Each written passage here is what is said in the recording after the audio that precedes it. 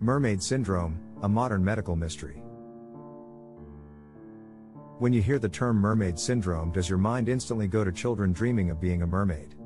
Also known as Sirenomelia, this condition takes the life of children within days of birth.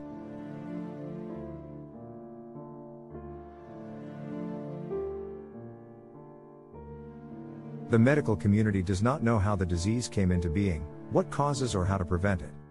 One could say that it is due to the rarity of the birth defect. What does it mean to be born with Sirenomelia? Babies that are born with this syndrome are either missing their leg bones or their legs are fused together. There may or may not be feet present. If they are present, they are fused together, often resembling flippers. These babies are also born with numerous internal issues, including kidney problems and abnormalities to the bladder, rectum and genitals. In many cases, the child's lungs are also impaired. It is due to these abnormalities that most of the babies do not make it past their third or fourth day of life. So what causes such a terrible syndrome?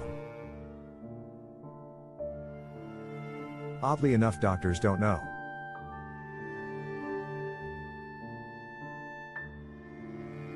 If doctors can't explain how or why it happens, it also means that they can't offer any tips on how to avoid it. If on ultrasound they do find that the baby is suffering from this condition, they recommend terminating the pregnancy. Typically, these children have to undergo numerous surgeries for years in order for doctors to fix what they could not prevent. There is no guarantee that each surgery will be successful either. Is it possible to manipulate the legs in utero in hopes that the baby will have less difficulty at birth and stand a better chance of survival? If doctors can perform heart surgeries on fetuses, can't they do something for these babies?